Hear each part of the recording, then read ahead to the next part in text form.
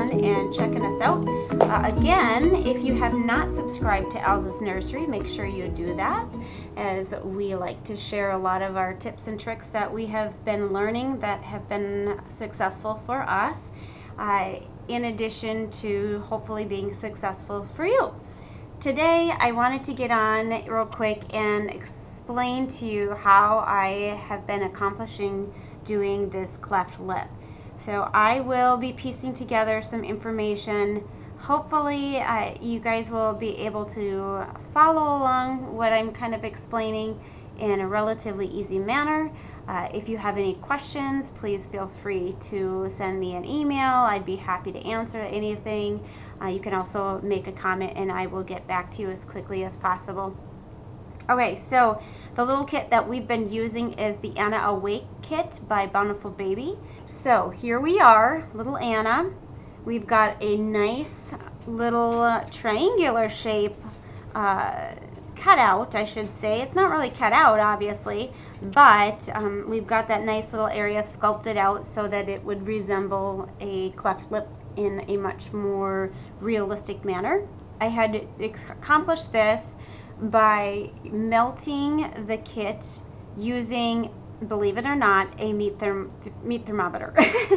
So I had heated up the tool just enough so it wouldn't damage the vinyl.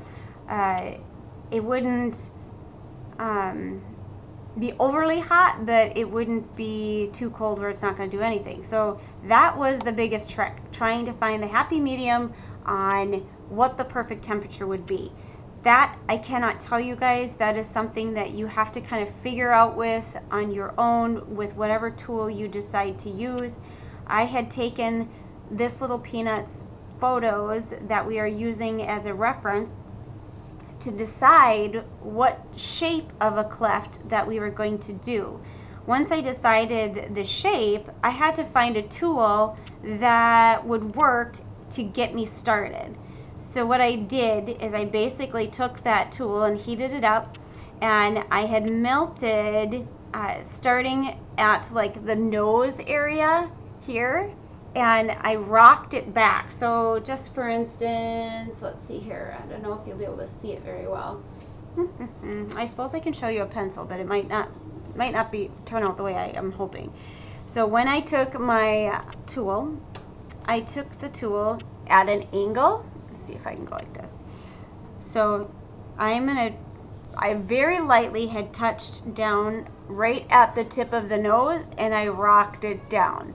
So that is kind of, my daughter's getting home from wherever. I was going to say school. That's so funny. She's 20 years old. So no, not school. Sorry, guys. But anyways, so I take on that tool, place that tip of the tool right at the base of the nostril at an angle, about a 45-degree angle, and then I use that in a rocking motion. When I went down, I kind of rocked back and forth to create this triangular shape.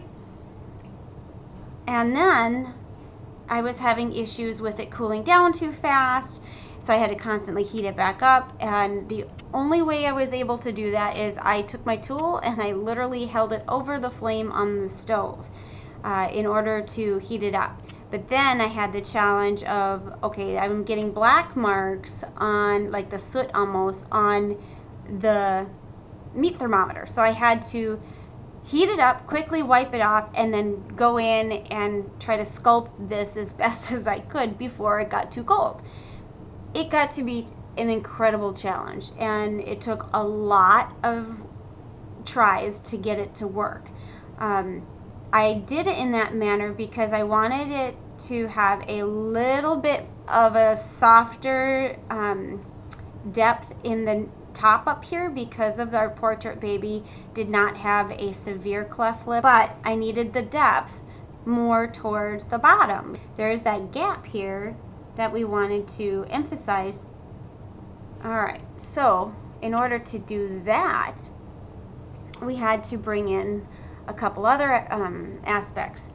Once I got done doing the tool using that meat thermometer, the heated meat thermometer to melt that vinyl, I had to go in and do a little polishing slash texture work. And that was where the tricky part came in, because I had to go in and kind of clean up some of the areas that were overly rigid that I didn't get quite perfect when I was trying to shape it before it cooled down. So I took a Dremel and I used various Dremel bits until I found the right one to go in, same manner, and start at the base of the nostril or the bottom of the nostril, rocking it down and dragging it down. So like when I've got the Dremel, I'm like very lightly touching through the top here to do any of that work that I wanted to soften that or to polish it out a little bit if it got too rough. And then as I went down further, again, I rocked it down a little bit, and then I kind of rocked back and forth, creating that depth. All right, now how did I do that without damaging the bottom lip? That was the tricky part. So inevitably, I turned the baby's head the opposite direction, and I went in, I squeezed that lovely the kit's mouth, okay? So you're squeezing it to open her up a little bit. And then I'm taking my Dremel and I'm working backwards, so to speak. I went in at the crease of the lip and I'm going back and forth, 45-degree angle still, because I wanted more depth in this area.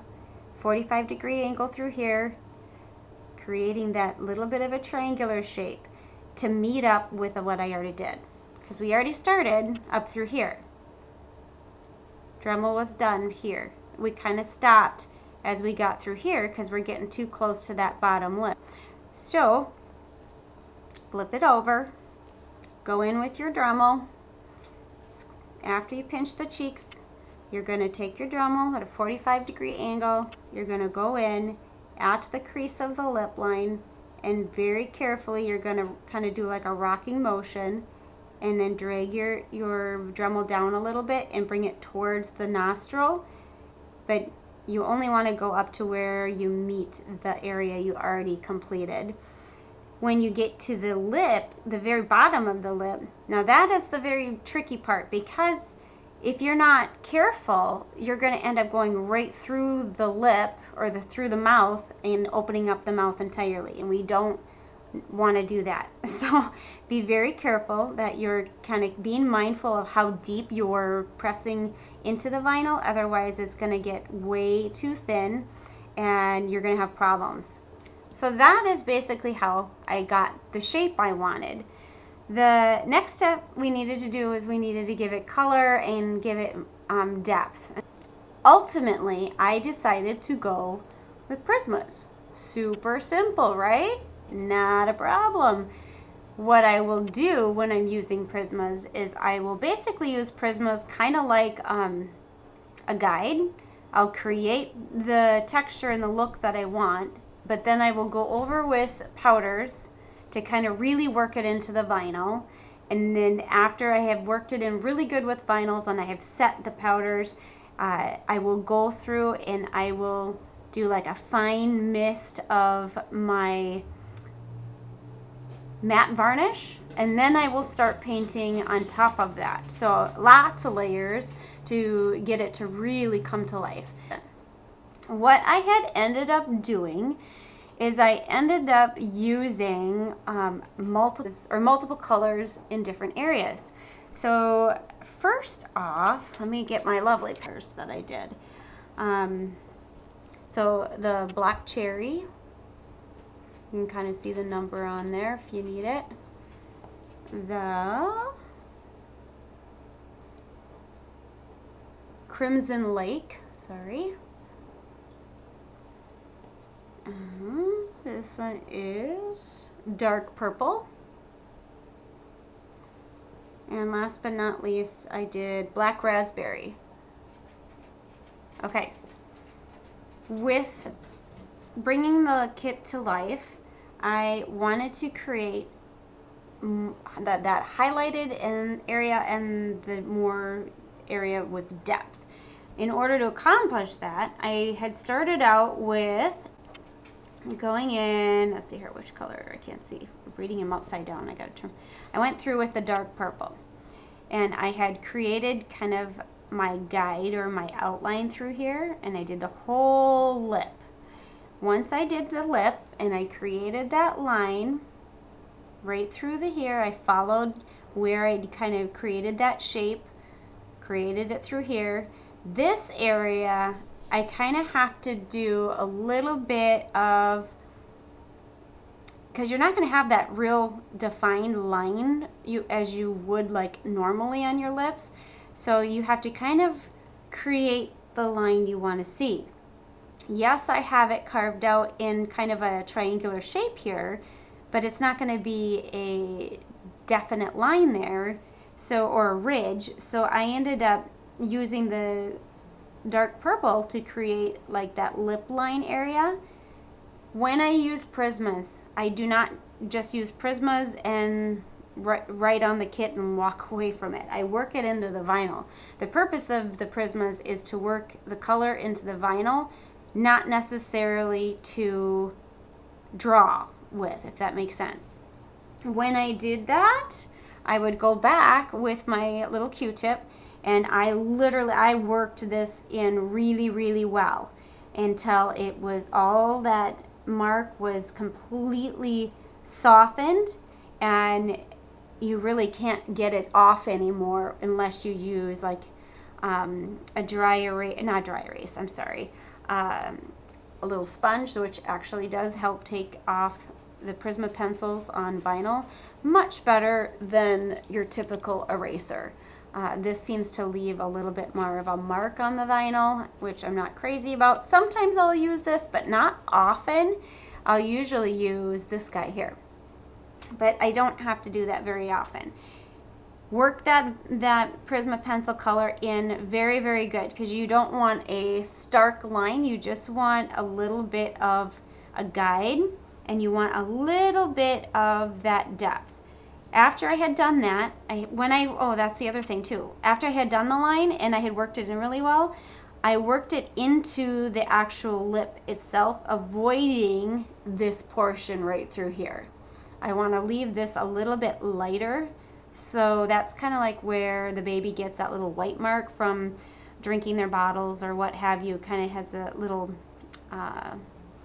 blister area there. So we wanted that to stay more white. So we avoided this area. We worked the pencil in really well and dragged it up into the actual lip itself just to kind of give that base color to it. After I had done that, I had gone in and I had taken my black cherry and I had gone in and started coloring. Not necessarily coloring, but I wanted to create a little bit more depth right in through the actual cleft area. Again, softening it up really well with your Q-tip to the point where you're not really picking up a lot more color. It's more stained into the vinyl. And you're not doing the entire area. I did the black cherry the black cherry more in the bottom area here, if you can kind of see. I'm trying to point to it and do this at the same time.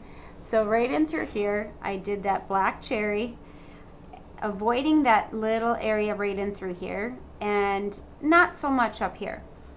Then I had taken the Crimson Lake, that red, and I created a darker area. I had gone in almost like a tiny, tiny triangular shape right through here. Put that color down just in through here. Then I went back with my Q-tip and I worked it in really, really well. And when I'm working in the color, I work in a circular fashion, so that way it kind of does that blending until it's the texture that I want to see. Once I get the depth created, and I don't even know if I use the black raspberry, or I'm sorry, not the black raspberry. I gotta look again. I forget my colors sometimes. This is a great way to use your mat too. Yeah. Okay, so I know that, and I know that one. I don't know if you guys can see that. I think I believe it was this one. Yeah, these two are really similar, you guys. No, it was this one. So this one is the black raspberry. So I apologize. I used the black raspberry for doing more of the outline. So I'll show you. Black raspberry is going to have that darker color. It's still in a purpley kind of tone, but it's going to be darker. And then we've got black cherry, which is going to create more shadow. Still the purple. You can kind of see the difference. And then to finish it off, we did the Crimson Lake. When you're layering these, it's going to look natural. Obviously, you don't want to draw, you know, doing this triangular business and then going back with this one, and I'm just going to do this triangle, and then I'm just going to do the bottom here. I do it lightly kind of over all of the colors to get it to blend. We don't want that line, we don't want it to look like it's drawn on. We want it to be tinted. That's the point of these, is to tint the vinyl, not necessarily to draw on the vinyl. So the darker colors, and you can use whatever color you want, but this is just kind of the colors that I've used. The darker colors are going to be more of your lining and shadowing, and the red is going to be kind of accenting the color and creating a little bit more depth, but giving it a little bit more of that realism. That's how we got that portion. I don't know if you guys can see it really good on the camera here, but this portion right underneath my Q-tip here, that we want to see as much depth as possible just in that area. Alright guys, now that we have created our initial look using our Prisma pencils, the next step that I would use is I would use my powders. Unfortunately, the coastal powders are no longer available, so you'll have to kind of figure out what powders will work best for you. When you are shopping for powders, basically this is an eyeshadow kind of a powder, but it is matte. Make sure they're matte. This color line was super highly pigmented, so that is why it works so well. Using the powders is strictly to stain the vinyl. It's not necessarily to create the look itself. It's to stain the vinyl, to give it the undertones, to make everything more soft and have it more depth or highlighted areas. It's not necessarily to draw or paint and create a defined look, if that makes sense. But again, that's my technique, that's my way of doing it. Everybody else is different. You do what you want to do. It's totally fine. There's no right or wrong way, but this is how I use the powders. I use it just solely as to stain the vinyl and create that undertones and to soften everything up a little bit so that it looks more realistic. When I was using the powders, I used several different colors, so you will have to figure out what colors work well for you with whatever powder you decide to go with.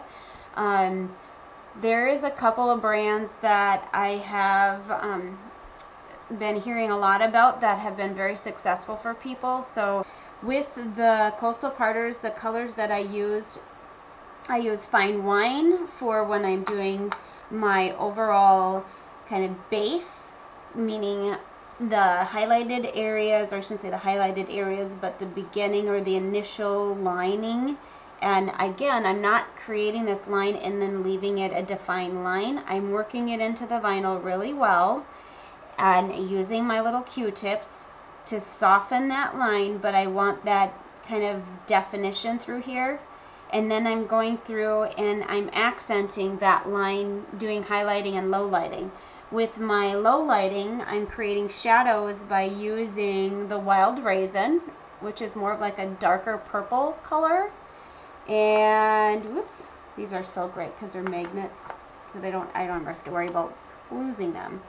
Also the pomegranate red, oops, which is this guy. And then I'm also using, this one looks like white, but it's really not white. It is a pink. This one is the powder pink. So it looks just like a white, but it's a very subtle off-white. And then I'm using the olive, which is great for like the middle to the bottom portion of this bottom lip, just to give it a little bit of depth in through the center here. I'm also using my yellow. Oops. This yellow is the Sunbeam Yellow, and that's this color, and that's creating more of your highlighting effect. And last but not least, what I've used was the Chocolatier, which is this one, and that's almost like a brownish color, and that is for the most inner areas, creating the most depth. So just think of your lighter colors as for highlighting, your darker colors as for shading. Pretty simple. What you guys decide to use is going to be entirely up to you. You're going to use that in the same fashion that we did the pencils. You're going to want to leave that highlighted areas right in through this area through here, right above the lip on each side. So right on, oops, sorry, right on this side through here, and right on this side through here. Right in through this portion of the cheek, and in this portion of the cheek. The sides over through here, we want to highlight a little bit. And then when I created more depth, so using the darker colors, I did right underneath the bottom through here of the lip, right in through the center here, and in the center portion of the mouth, around the creases around the nose, and just at the very center of where the cleft would be, and then underneath and right in through this kind of ridge in through here. What you guys decide to do is entirely up to you. This is just me doing my way.